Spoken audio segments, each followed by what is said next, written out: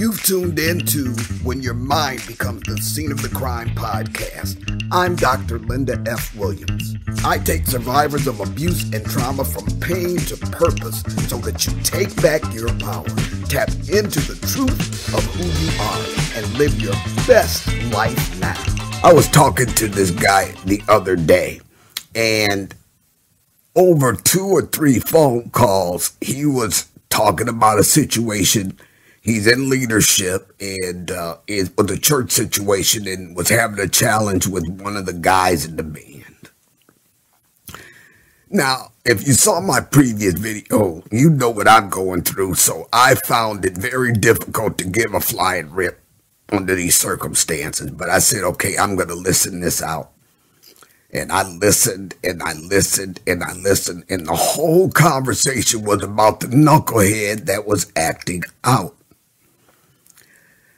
About the middle of the 3rd time in this ongoing saga, I finally told this person, I said, "You're a trigger."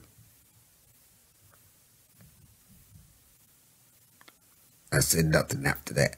Yeah, you're triggered.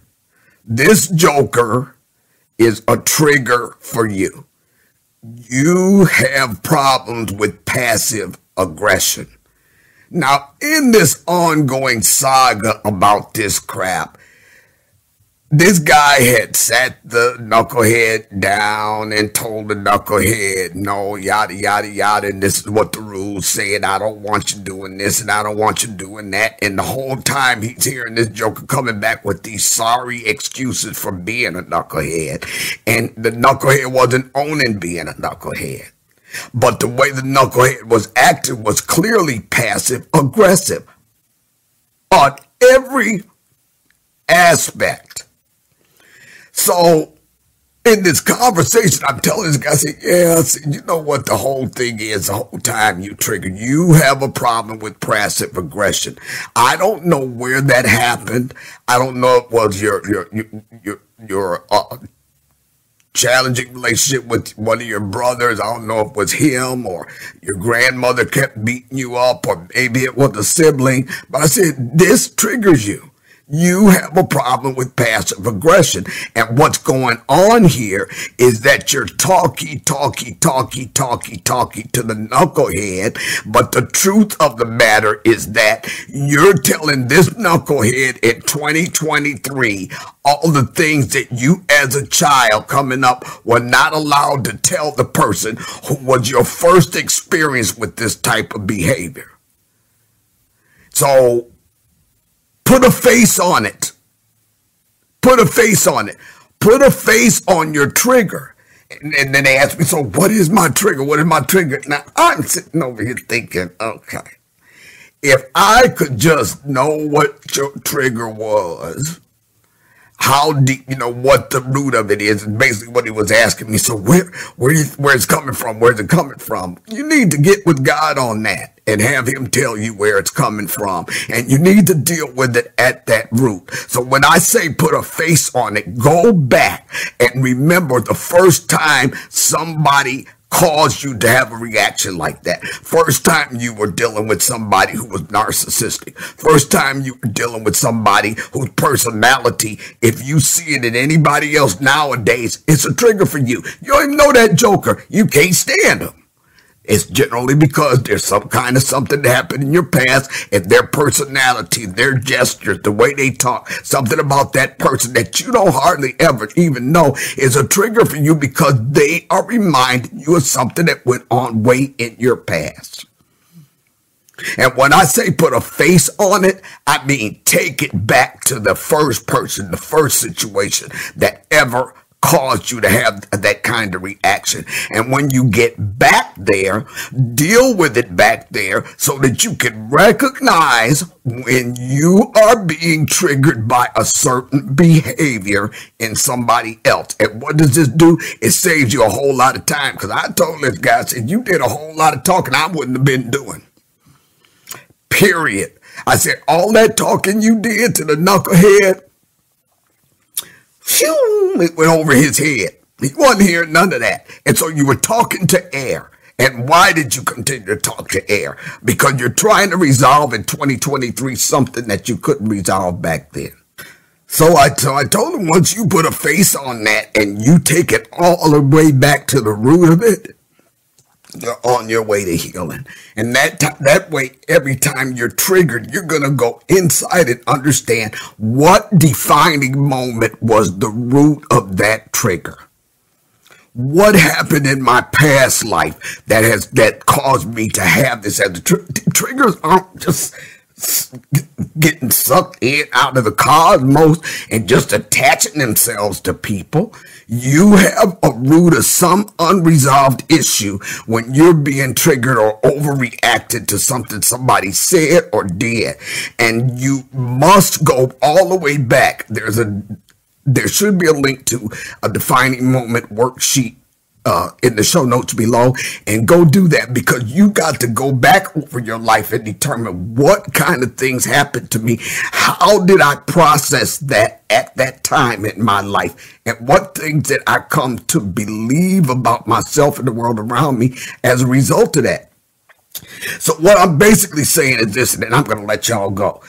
It is not enough to be spitting and spewing affirmations when you have never dealt with the root of an issue. You will notice on my channel, I don't do a whole lot of things like vision boards or affirmations you need to say to yourself every day. I'm not saying that there's not some benefit to that. What I'm saying is that there is no benefit to that if you don't cut to the root of your triggers.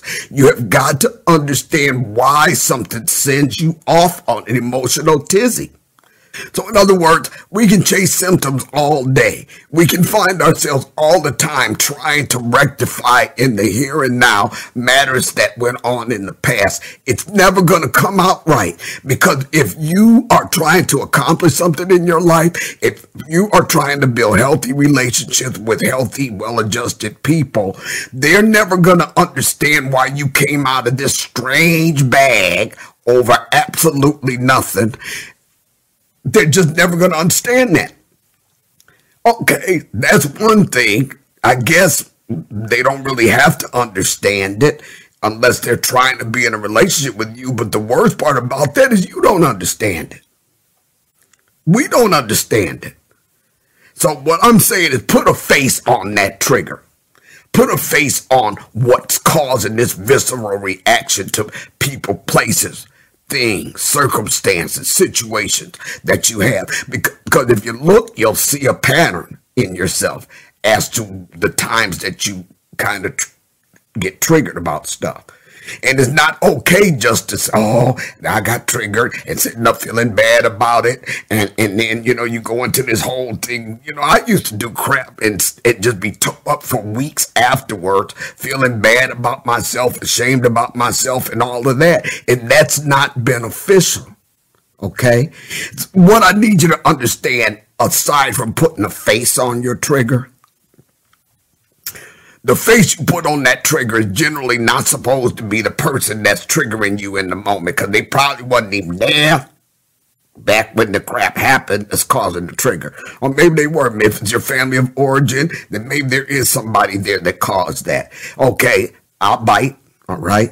But the truth of the matter is that we don't have to be run by our triggers, and we shouldn't feel bad about that trigger unless we're allowing that trigger to ruin our lives.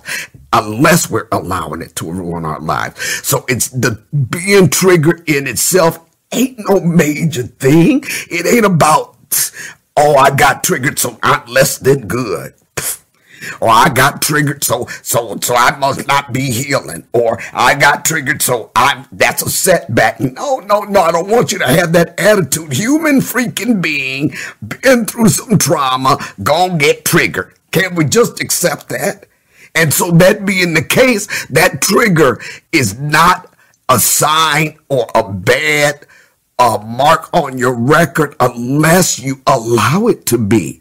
So just getting triggered, the battle isn't over. Yes, I teach you how to see that trigger coming, have a game plan for that trigger before it hits, and walk yourself through that trigger so that you can have more healthy relationships and so that you can have a better outcome in your career. I teach you that. That's the reason I'm here. But in doing that, I also show my clients that just getting triggered is not a setback. You're going to get triggered. It's an emotional response. I take you to the core of that response. You put a face on that response, and then you take control of that response before it hits you again. So getting triggered is not the issue. That's a human condition thing.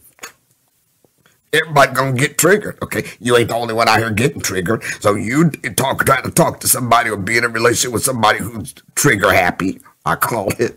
And you trigger happy, that is never gonna work because nobody has enough self-awareness to try to understand the core of it. But everybody fighting these symptoms and the subterfuge, and nobody gets to the core issues, which is something we have to individually deal with. So put a face on that trigger. Determine where you first began to develop this emotional response to that. When you meet people that just don't like just straight out the gate, sometimes that's your intuition, sometimes it's a trigger. Know the difference, okay? But anyway, that's all I got to say. Put a face on it. Always remember, your greatest power is realizing the truth of who you are. Know that truth.